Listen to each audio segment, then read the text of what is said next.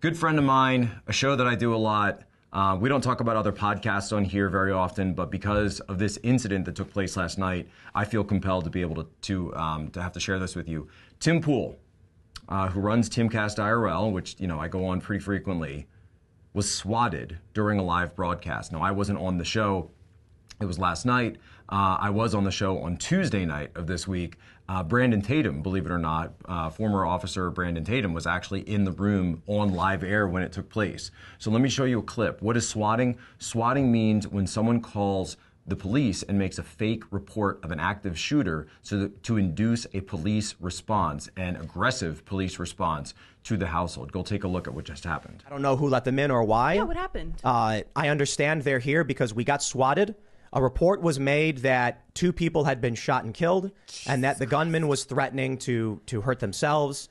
They didn't send a SWAT team. It was just a couple of officers. I don't want to drag them or be mean to them because they were polite. But I'm not happy with the idea that they're walking into our studio while we are live. They're walking around.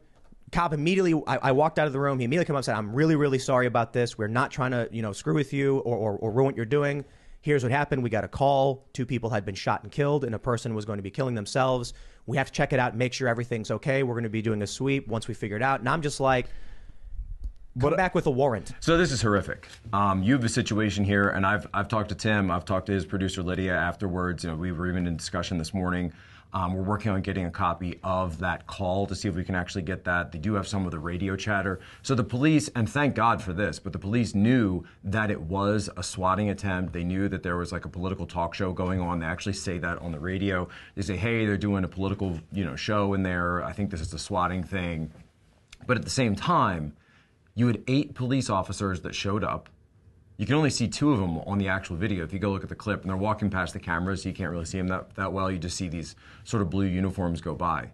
But understand what this was. This was tantamount to an attempted murder attempt.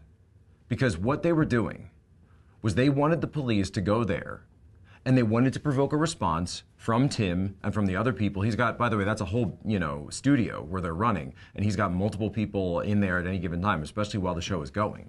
They specifically timed it to occur when the show was live on air. So whoever did this did so wanting to disrupt his show, and he wanted the police to go in there, guns blazing.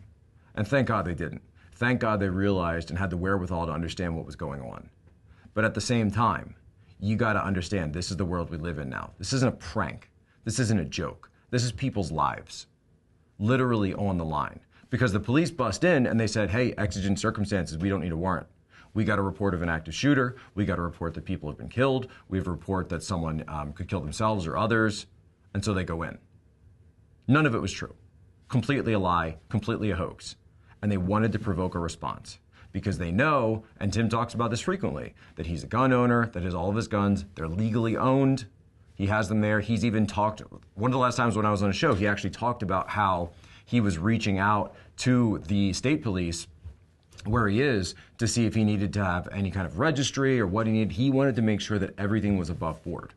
But what would have happened if you actually did get a SWAT team that rolled in and someone said, hey, this is a guy who's got a lot of weapons, we need to be careful, et cetera, et cetera.